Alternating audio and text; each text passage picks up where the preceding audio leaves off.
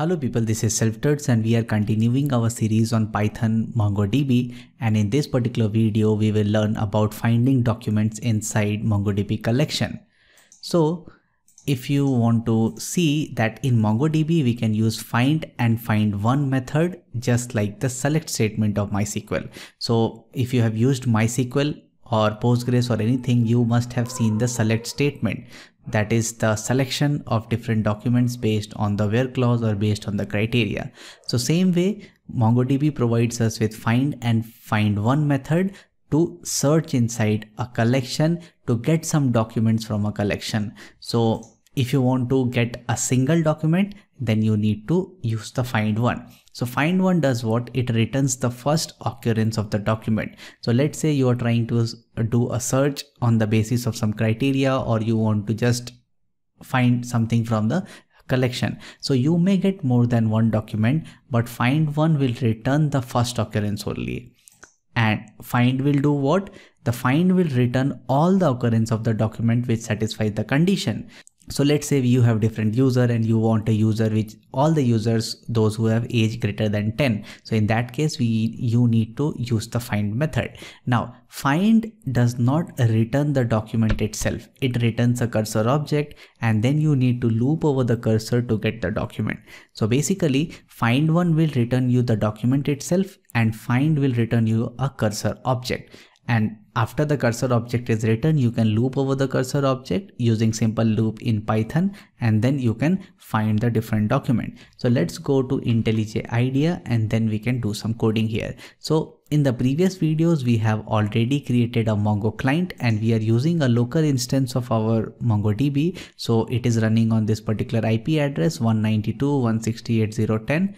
and the port is 27017 and the database that we are using is inventory. So we have created a Mongo client here, and after that we are trying to access the database. So this is the database reference, and on the database reference we are referencing the items collection, and we will try to find the documents on the items collection. So this is a collection reference to the items. So in last video we have inserted some documents inside our MongoDB. So if I open my RoboMongo, then you can see these are the different documents that are already present here.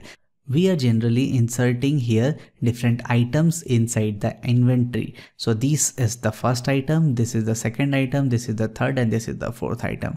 So these are the different items which we have already inserted. If I do again here, you can see these are the 4 different items which are currently available inside this items collection.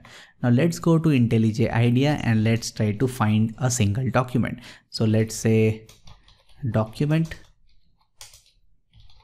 is equal to what? Collection dot find. So if I say find one, and if I don't provide anything, so it will match with more than one document, but it will return the first occurrence only. So let's do a print here. So I'll do a print of document. Now let's try to run the program on the right hand side.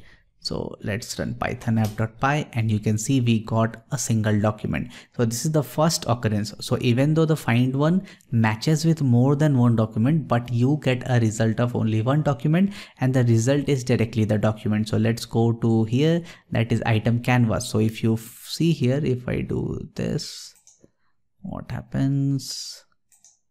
Okay, so you can see here the first item is canvas. So that's why we got the canvas in our returned object. Now let's try to find all the documents. So this was the first document, and then we will say so the find does what? It doesn't return all the document at once. It will return you a cursor object. So let's say we'll say cursor is equal to what? Collection dot find. Not find one, find. So what this will do, this will get all the documents from the collection because we are not providing any criteria inside our find method. Since we are not providing any query filter or let's say where clause, so what it will do, it will go to the collection, which collection? Items collection, and it will try to fetch all the document and then you will get the cursor object. So let's first do what? Let's do print and then cursor dot what? Count. So let's see how many documents are there.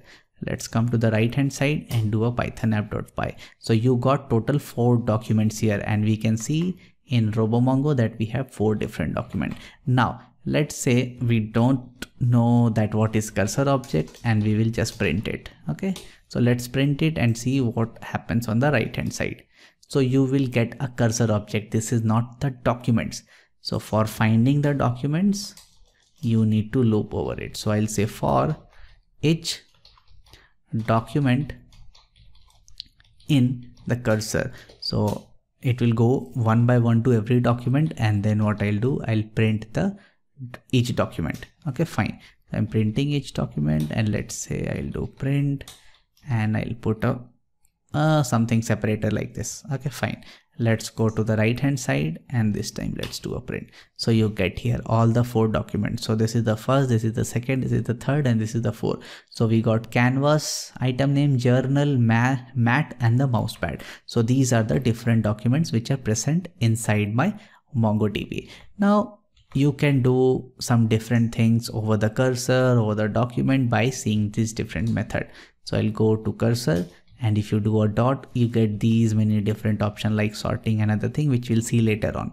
Okay, fine. So this was how you can find the document inside your MongoDB. So now we are not using any filter or query parameter. So either you get a single document, which is the first match document using find one, and from find you will get all the documents. So let's say you are having 1000 document inside your collection. So find will give you all the 1000 document. It will not give only 2 or 3. It will give all the document, because we are not providing any filter to our find method. This was all about this video. Hope you find this video very informative. So please share these videos with other people, and thank you for watching.